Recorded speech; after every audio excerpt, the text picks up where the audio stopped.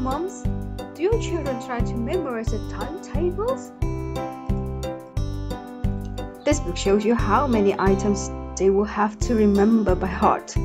Wow, it's quite a lot of memorizing, isn't it?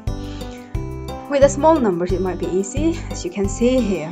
In case they forget something, just start with the nearest one they know, then add up with the same number. Like, for example, 6 times 4. In case they forget, they could start from, let's say, 5 times 4, it's 20, and then add another 4 to make it 24. It's okay. But what happened with a bigger number such as 7 or 8? They would need much more time to add up that way. Here I'll show you how to work out the timetables for bigger numbers. That works from 5 to 10 timetables.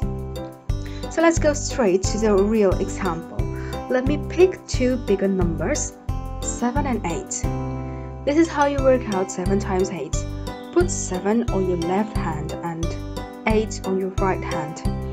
Let's count from 6. It's 6, 7 on your left hand. Now count again on the other hand.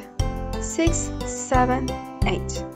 You've got 2 and 3 sitting fingers, which are the tens, and then add them together so they make 50. And now you multiply the standing fingers to make the ones.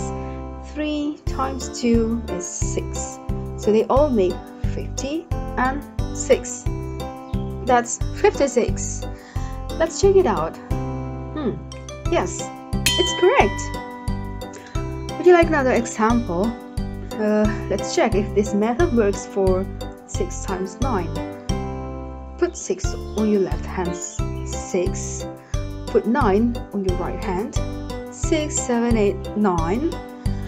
Add the sitting fingers, the 5 together making 50.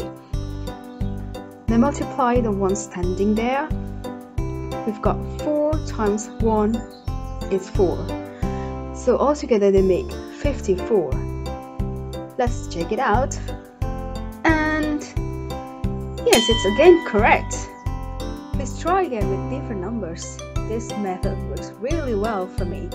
I've been using this since I was a kid because memorizing is one of my weaknesses, to be honest. So I feel so good I can share it with you all today. Hope you enjoy it. Bye!